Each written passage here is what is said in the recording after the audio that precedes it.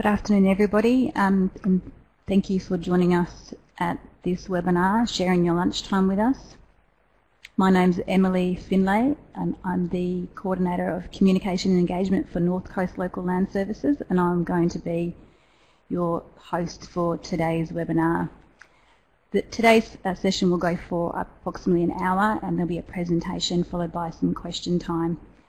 And I just wanted to let you know that we aren't using any cameras or webcams today because that does draw down on people's bandwidth. So we want to have everybody to have the best access that they can and to be able to hear all the information we're sharing, so we won't be using cameras today. Before we get any further into today's proceedings, I'd like to acknowledge, do an acknowledge of country. I'd like to acknowledge the traditional custodians of the land on which we meet and pay my respects to their elders past, present and future, and I would like to extend that respect to any Aboriginal people present with us today. So thank you very much for your interest in attending our Local Strategic Plan webinar today. As a valued partner of North Coast Local Land Services, this webinar will give us an opportunity to introduce you to our proposed strategic direction for the next 5 years, and it's designed as an information sharing session to provide you with an early look at the draft Local Strategic Plan before it goes open for public comment next week. As I mentioned before, the session will consist of a presentation by our General Manager, Louise Orr, and followed by an opportunity for you to ask questions. Joining Louise and myself today, we have a number of representatives from our leadership team. That includes our Operations Manager, Lauren Wilson, and team leaders of Natural Assets Program, Justine Graham, Sustainable Agriculture, Emmeline Froggatt, and team leader of strategy, Mr. Graham Moss. And they're available to answer any technical or area-specific questions today. So when we get to question time, Louise might refer your question to one of our members of the leadership team. So how do you get your questions to us? Well, if you have, there's a public chat area there, please type your questions into that chat box, and we will collate them and we will respond to those questions after Louise has finished her presentation. Everybody can see the questions that you put into the chat, so you might want to keep an eye on what other people are asking as well. So I'd like to get started today. I'd introduce you to Louise Orr. She's the General Manager of North Coast Local Land Services. Louise has been here with us since May 2017, and she's led the North Coast Local Land Services team through a number of changes and challenges during that time. And for those of us who live and work on the North Coast, we know that those challenges have involved droughts, floods, bushfires, and of course the current COVID-19 pandemic. If we're just waiting for the presentation to become live.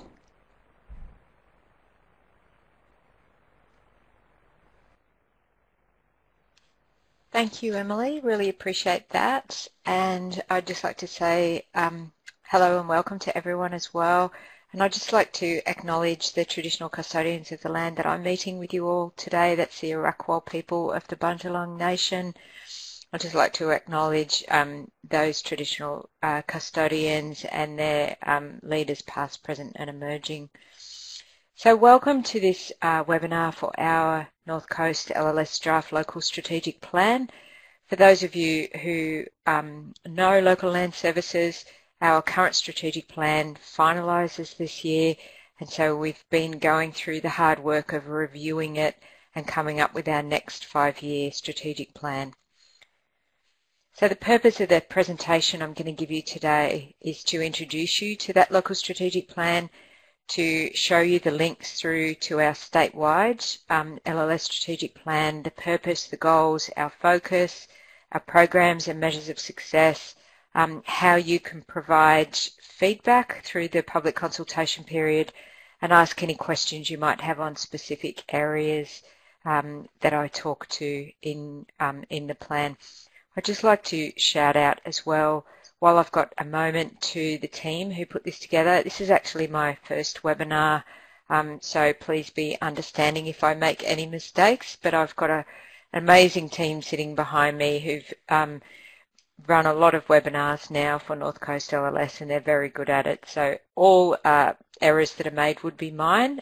Theirs will run very smoothly. All right, so to get into the presentation now, I want to draw your attention to the fact that we do have a state local land services strategic plan.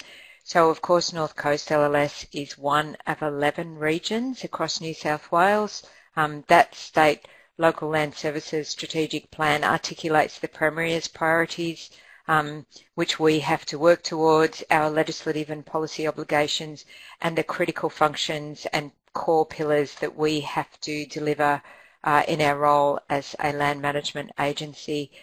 So just letting you know that our state outcome indicator is enhanced management and productivity of New South Wales land. We are held accountable to that state outcome indicator, so everything we do has to form up and achieve against that. And I have to say that New South Wales Treasury now, they measure our performance against how we track towards that indicator. So it's very important for us that we make sure that our core pillars that we deliver across and anything that we do is very clearly ensuring that we are enhancing the management and productivity of New South Wales land.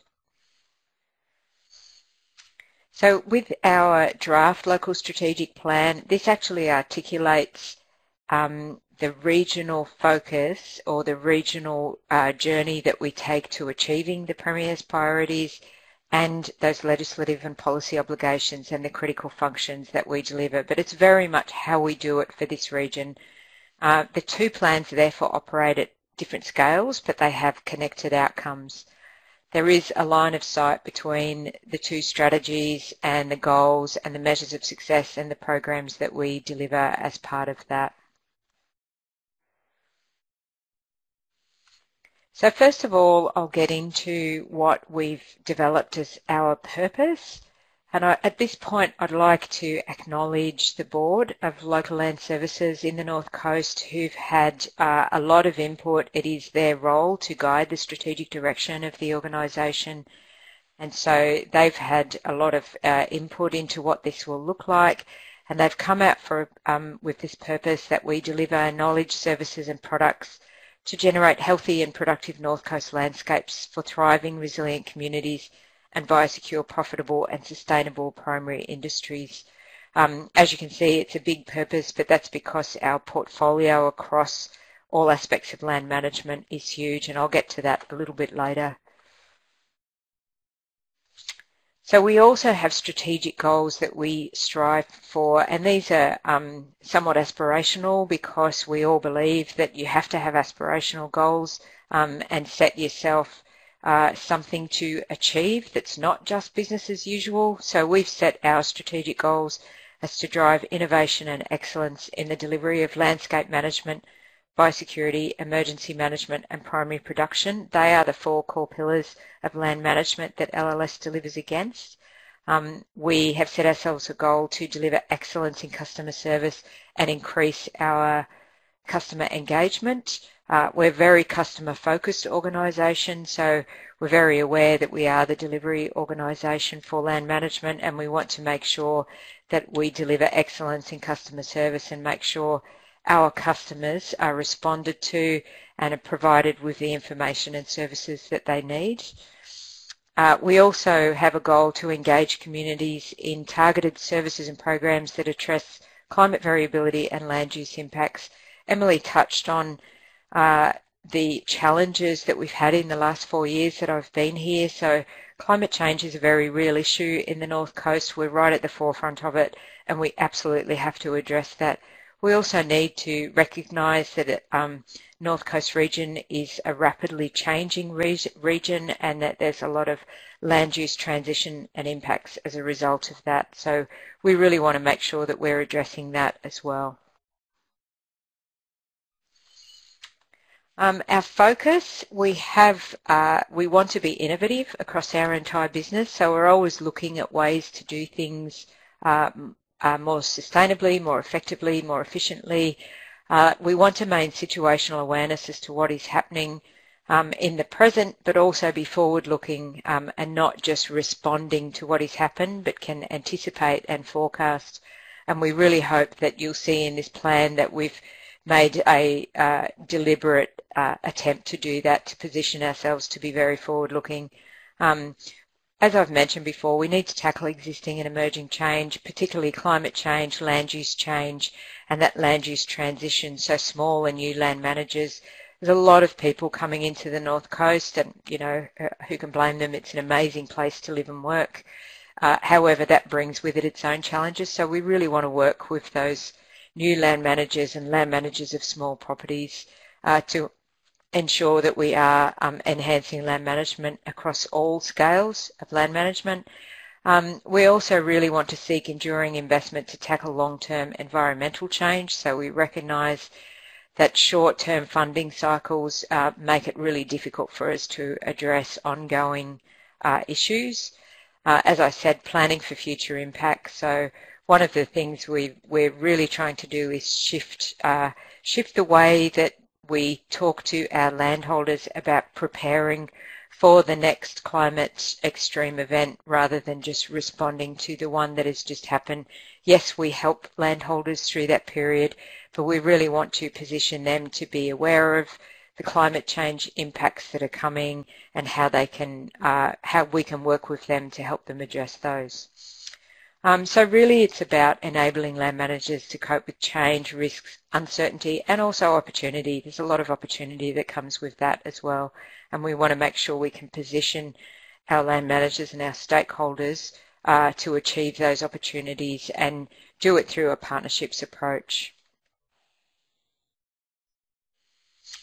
So I've talked a bit about our 4 core pillars. I just want to draw your attention to that now. We've got 4 core, what we consider the 4 core pillars of LLS, and that is landscape management, which is really where we deal with our native vegetation management, Healthy Country, which is the program that we work towards with our Aboriginal custodians.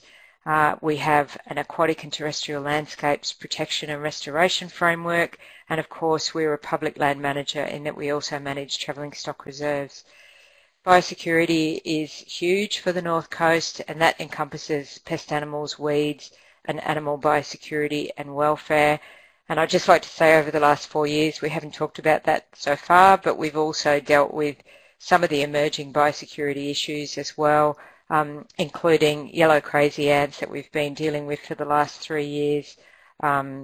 Fall armyworm is another one, capra beetle, and we also have a huge weeds problem, of course, due to those climate events that are happening continually.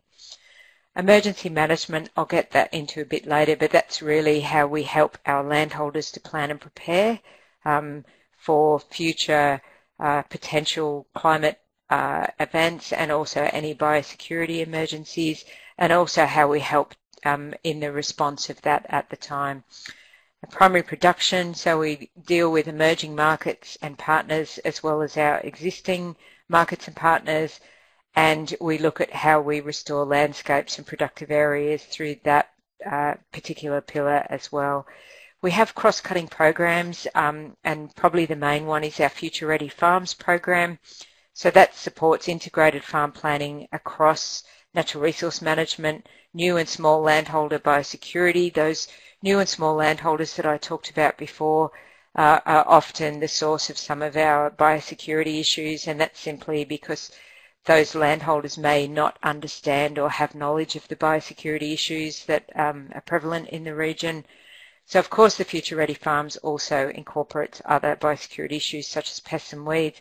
Plant biosecurity is a really big issue in the North Coast, something that we recognised a few years ago, and we now have a dedicated plant biosecurity officer within the region. We aim to provide a futures forecast going forward, so letting our customers and stakeholders not only know about what the kind of climate variability that they can expect, but also what we're seeing in productivity markets, what we're seeing in innovative approaches to land management and things like that.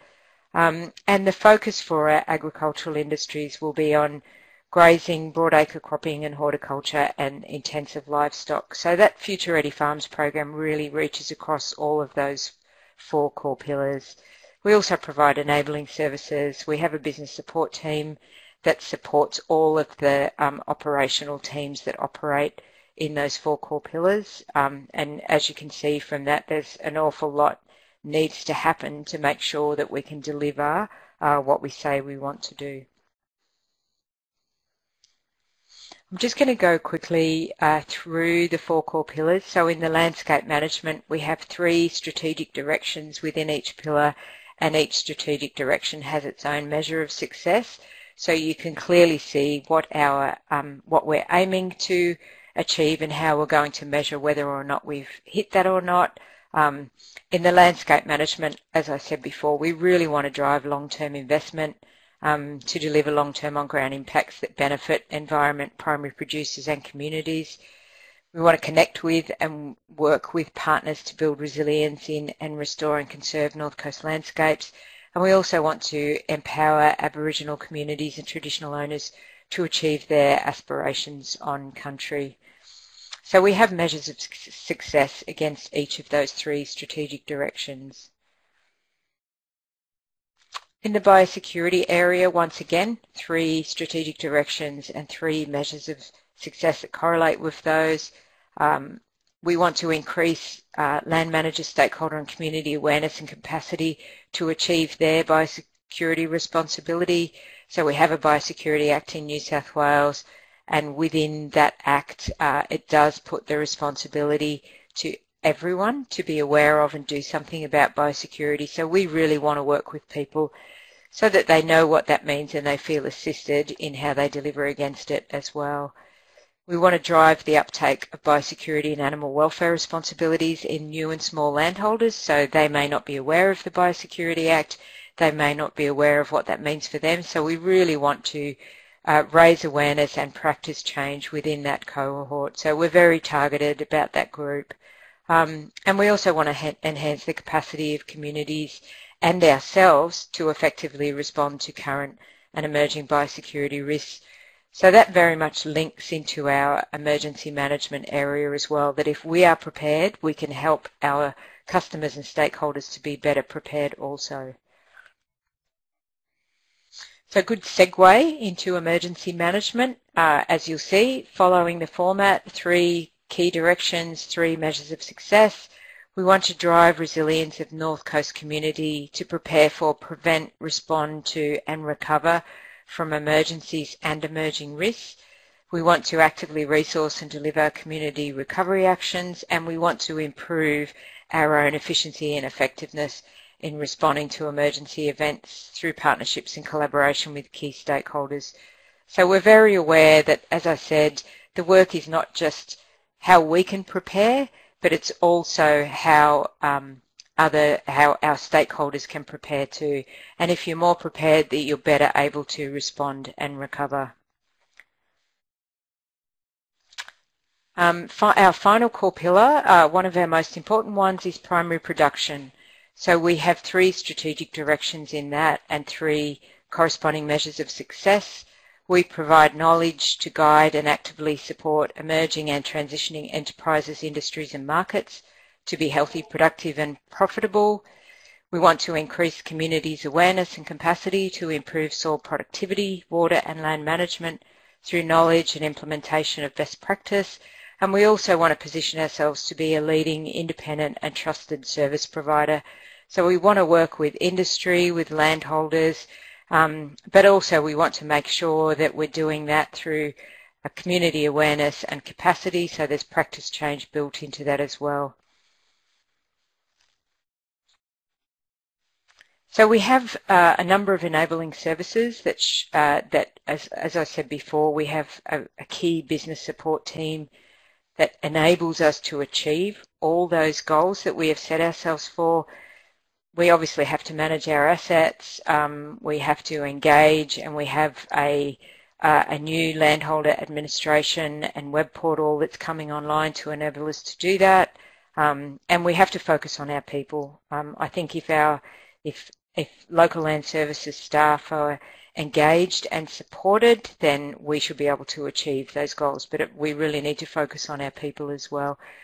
Workplace health and safety is obviously a big part of that, so we have a very clear measure of success that we do not have fatalities, serious or lost time injuries within LLS, and we do take that very seriously, especially given that we send our field officers into some quite challenging situations, so we make sure they're fully trained, that they're confident in what they do. I mentioned before we're a customer service organisation. We take that very seriously as well. We are determined to maintain high customer satisfaction and have a net promoter score to suit. And we rate ourselves, so we have an internal and external rating system so people can give us feedback on how our customer service is.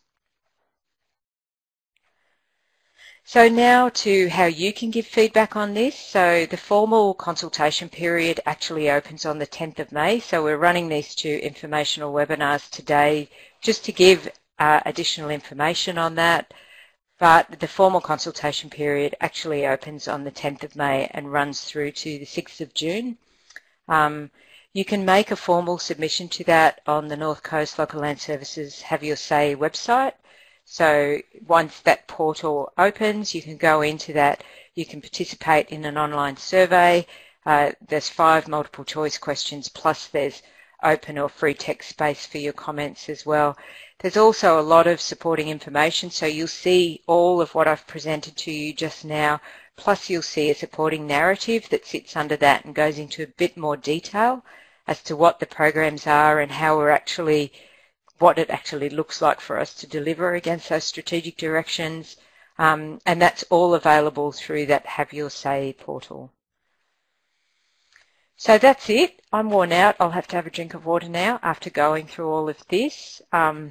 But I'm more than happy to take any questions. As Emily mentioned before, you can put them in the chat as well.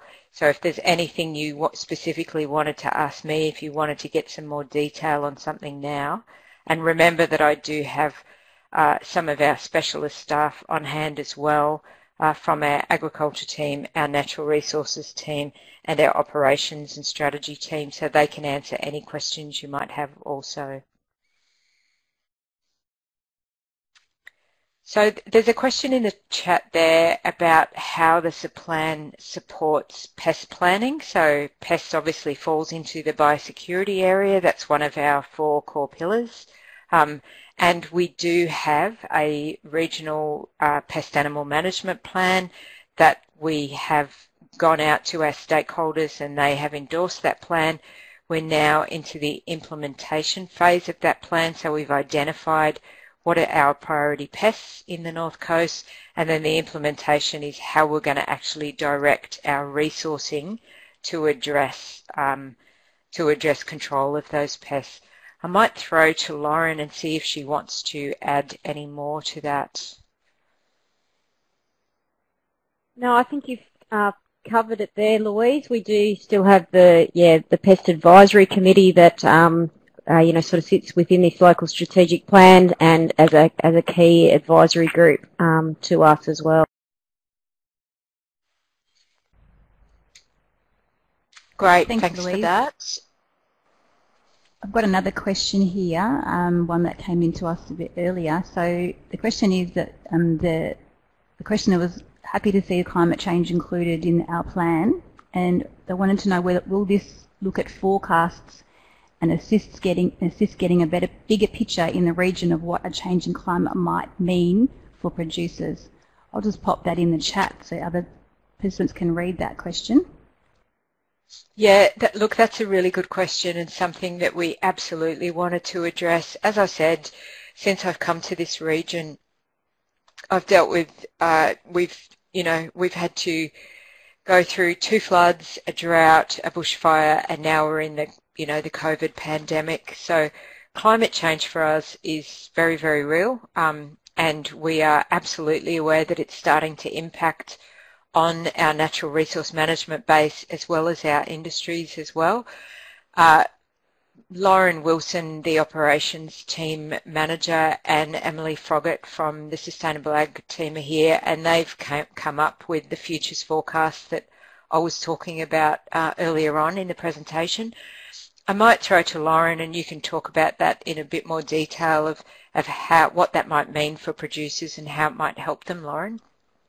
Sure, thanks Louise. I guess the future forecast is a component of the Future Ready Farms, and it's really about trying to understand what's happening on the ground now, but also what's coming, what's coming up, what sort of risk is there, what sort of opportunity, and getting messages out early to producers and the community about managing those risks and taking advantage of those opportunities. So it will have a calendar sort of element to it. We all know the sort of farming calendar, but it's what we're really trying to achieve here is be quick in responding, quick in getting those messages out about risk, so that we can assist producers and the community with to make those decisions and make those decisions early. And that's a lesson that we've certainly learnt from, the drought that we went through.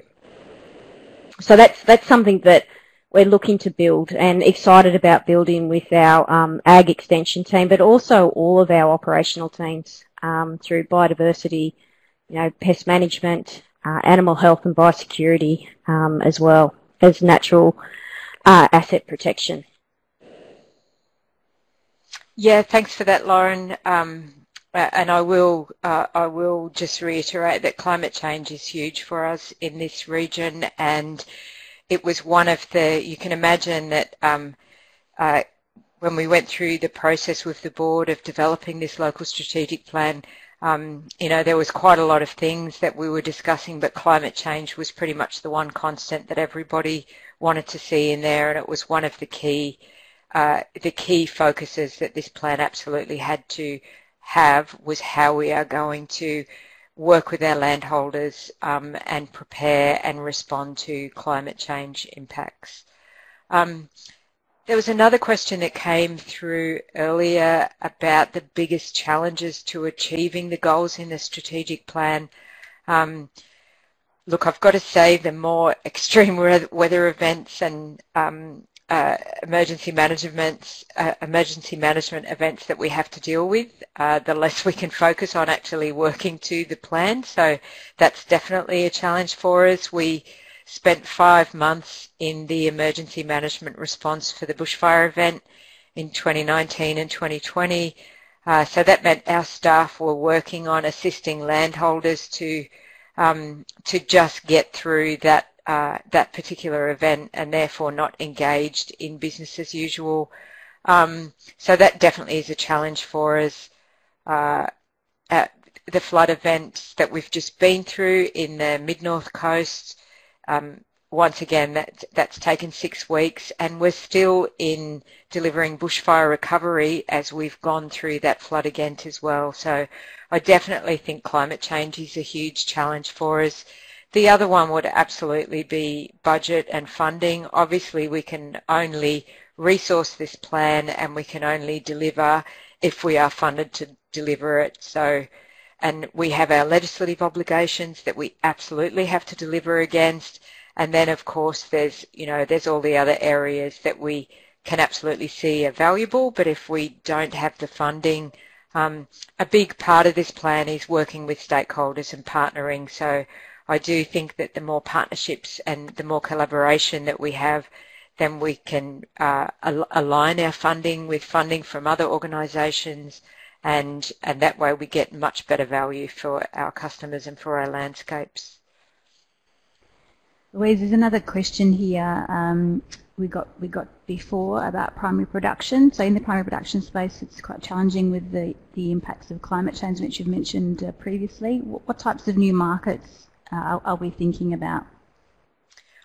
Look, I'm going to throw to Emmeline, who's our team leader for sustainable agriculture, and she's a bit of an expert, obviously far better than I am, I have to say.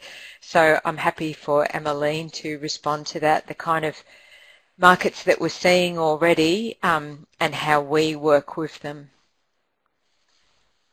Yeah, love. We've noticed a lot of our agricultural producers are shifting what they grow in our region. A common one is our dairy industry is moving into beef, and our cane industries are moving into pecans and macadamia. So it is a really challenging space, and it's changing all the time. A bit closer to Woolgoolga, we see our blueberry farmers moving into cucumbers. It's definitely a challenging space as people try and adapt the best they can to our ever-changing climate that's happening. So we're seeking to keep abreast of what's happening out there and find programs that can assist them remain productive on their land, even though our climate is quite extreme at times. Louise, I've got a question about small holdings. So you mentioned earlier that there's a changing demographic on the North Coast, and there's an increasing number of small landholders and lifestyle farmers moving into the region. How do you think that the local strategic plan would support those particular land managers? So that's a really good question, because we have talked about new and small landholders quite a bit, and how we really need to address and I guess raise awareness and also practice change within that cohort. So we have actually had a program running for the last couple of years called the Every Bit Counts, which was really an engagement program to start going out and engaging with those new and small landholders. We are very aware that some of them, this might be their first foray into land management, for whether it's for a productive reason or whether it's for a lifestyle reason. So we wanted to give them somewhere they could go online and find that information as to how to do that. As I mentioned before, the biosecurity issues. So we know that we get a lot of biosecurity issues and challenges from people who may not be aware of the Biosecurity Act and what the obligations are, or they may not be aware that a practice that they're doing is actually a biosecurity risk for the region. So we definitely want to go out and engage with them for that. Obviously, it's critical for us that we keep North Coast, that we control pests, weeds and diseases in the North Coast, and that we particularly jump on any emerging issues as well. I've got Justine Graham online, and she managed that Every Bit Counts project, so she might want to talk through a little bit more what that might look like as well. Thanks, Louise. Yeah, I think the Every Bit Counts program that we've been running for the last 2.5 years has really recognised that all of us small land holdings really have the same risk to the region in terms of biosecurity and in terms of questions that a lot of our larger holdings or primary producers might have. So really we've spent a lot of time tailoring a lot of existing information to this landholder group, and also a big capacity building component in enabling those small landholders to first recognise that they have a role to play in how our whole landscape's managed, even though their little piece is quite small. And secondly, that we are here to support them, and we have an awful lot of really valuable information that they can use and some support available to help them do the right thing. As Louise said, it often is just a lack of awareness. People move and buy land not realising what their obligations are. So I think we've set ourselves up well over the last few years to go forward into this space of tackling change in the environment and in our landholder base. To cover off on that, I think. Yeah, I think that's a really good point. When we were talking about risk and uncertainty before, we really want to help landholders who are faced with risk and are uncertain as to how to deal with that, and provide them with information and also opportunities potentially as well. So yeah, thanks for that, Justine. I appreciate. Emily, I'm just wondering if there were more questions. Yeah, I think what we'll do, for those of you who've joined us for the webinar today, we'll give you a few more minutes. If you've got any other questions from the floor, now's your chance to pop them in the chat. Yeah, great. Thanks for that, Emily. And I might quickly just run through the next step. So as I said, the public exhibition opens on the 10th of May, which is Monday. And runs for, I think it's approximately 5 weeks. You can see the Have Your Say website address is there on the presentation, and we'll be providing that as well. If you go on to our website online, you'll be able to see where you can stream into that portal. And then we're really keen for people to give us their feedback. Do they think that this is what LLS should be focusing on as a land management agency for New South Wales? Is this what we should be focusing on? And is this what we should be delivering against? You know, it's good to see the feedback that people are really pleased to see climate change in there. Is there something else that you were expecting to see in there and that maybe is not covered off through how we're approaching those 4 pillars? So yeah, any feedback is really good feedback, and we'll be able to work through that and take it into what will hopefully be our final version of the plan, and that will go to our Minister Adam Marshall sometime in July for his sign-off. I'm just wondering, Emily, if there was anything else I needed to add to that, or if I've covered it off. No, I don't think so. I don't think there's any more questions from the floor either, Louise. So I guess we can finish that for this afternoon. I just wanted to thank you all who have attended for your interest in the work that North Coast Local Land Services does and in the strategic planning process. And to let you know that this webinar has been recorded and that you can watch it back at your leisure. An email will be sent out later on today letting you know when that recording is available, and it will also be posted on our YouTube channel. This is the first of 2 webinars we're doing today, so there's another one that's happening this evening at 7 o'clock. And the Have Your Say portal will go live on Monday, so if you're interested in making a submission, a formal submission, keep your eyes out. That will be promoted on our social media and in other forms. Thanks very much for participating today, and I hope that you travel safely for the rest of your day. Yeah, thank you, and thank you, Emily and the team. I really appreciate pulling all this together and being able to deliver it on behalf of North Coast Local Land Services. Thank you.